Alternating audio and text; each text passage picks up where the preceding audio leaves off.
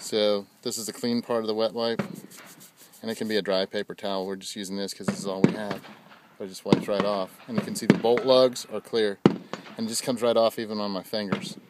So I'm going to then take this relatively clean wet wipe, and we're going to hit the interior of the gun that's been oiled. So the point is that the carbon just wipes right off. And again, we're using wet wipes because that's what we have. We're out of paper towels. But again, just take a relatively clean surface, and then just take all this, the bolt lugs, which usually have to be hit with dental pick, and see what happens there. It just comes right off.